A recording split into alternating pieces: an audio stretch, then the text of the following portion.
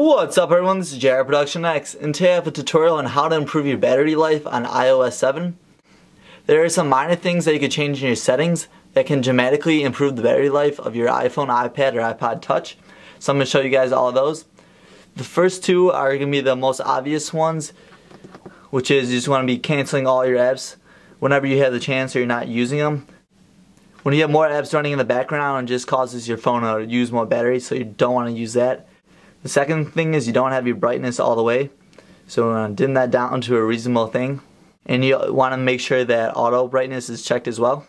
Besides those two obvious ones, I have a bunch of different ones that dramatically increase the battery life as well.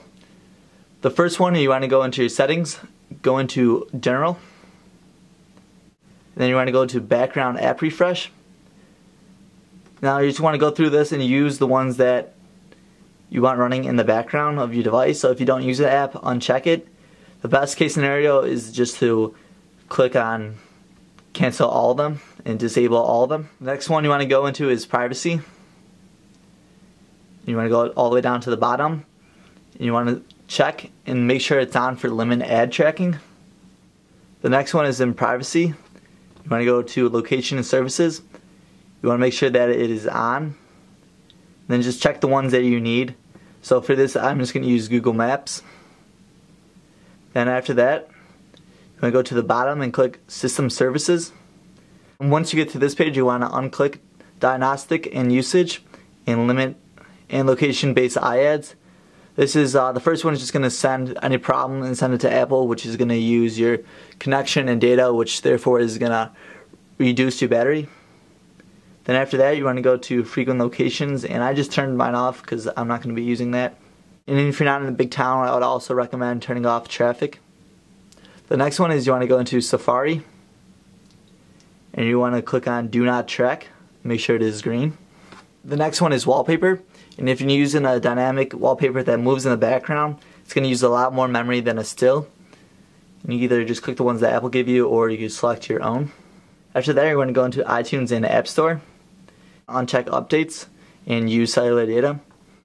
With unchecking this, now it's not going to do an automatic update, and if you have a lot of apps, this is going to be using a lot of battery because your phone's going to be constantly updating. If you don't use your mail too often, I would suggest just going into mail, and you want to turn push to off, so every time you open up your mail, you're going to have to manually update it.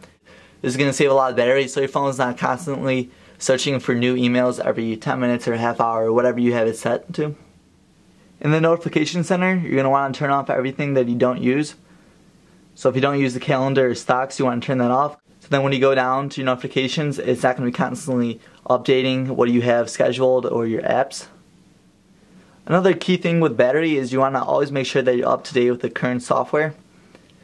There's usually some bug fixes that drain your battery, so with the new software update, it's going to refresh it. Another key tip for your battery is if you're not using Wi-Fi or Bluetooth, make sure to turn it off.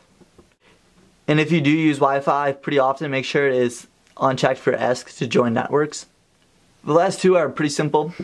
Another tip is just go into General, go into About. After you go into About, you're going to scroll all the way down. I'm just going to cover up some key information and then click right here. Then from here, click on Do Not Send. Now this is if you have any problems with your phone, it's going to automatically send to Apple, and that's going to use up more of your internet, so you just want to click and uncheck that for Do Not Send. Well, that's it for my key tips on how to save battery on iOS 7. I got tons of more videos covering iOS 7, and I have tons more videos in the future covering iOS 8. If you did notice a big improvement in your battery, please tell me down below. Or if you have any other tips suggesting on how to get better battery life, leave a comment down below as well. I'll see you guys in the next one, and this is JR Production X signing off. Peace.